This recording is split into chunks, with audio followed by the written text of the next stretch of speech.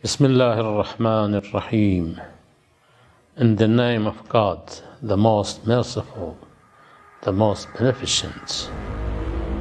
The great uprising of the people, and especially the American youth, against the corrupt and oppressive regime of the United States, which was ignited by the heinous crime of the murder of the oppressed and innocent George Floyd, is a blessed and justice-seeking movement, and it is hoped that through its continuity, the monstrous American regime, which just as it did with George Floyd, has deprived all people of the world from breathing, would be destroyed, and a new world would emerge without the bloodthirsty capitalists of the United States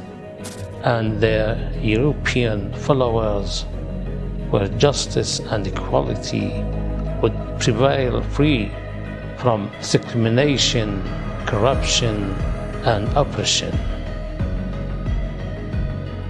Salutations to George Floyd, salutations to George Floyd and his helpless cries, which is the cry of all the present-day oppressed humanity, and salutations to the young people whose consciences have awakened and their spirits become free to seek justice and vengeance for this oppressed human being and other oppressed people like him who have been the victims of the crimes of American and European capitalists for hundreds of years, and have had their lives and their existence destroyed under the knees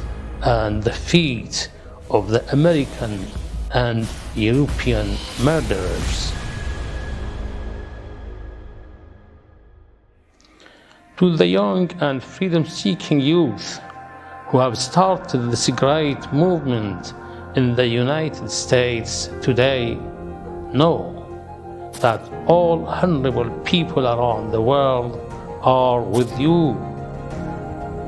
All honorable people around the world are with you and will spare no effort to support you in achieving your magnificent objective of justice and defeating the bloodthirsty American regime and its accomplices.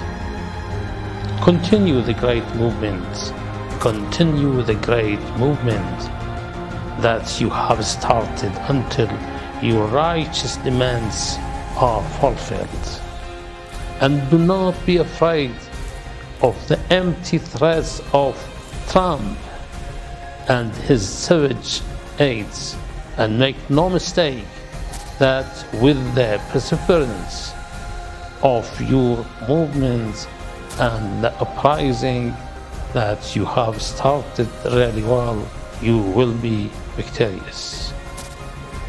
You are God's helpers, and God will help his helpers and bring them victory. So be steadfast in this movement and be confident of your success and victory if you persevere. I wish you success and victory. I ask God to help you and give you the unyielding faith and iron will to remain steadfast and strong until your great aim of defeating the oppressors is achieved. Wassalamu alaikum wa rahmatullahi wa barakatuh.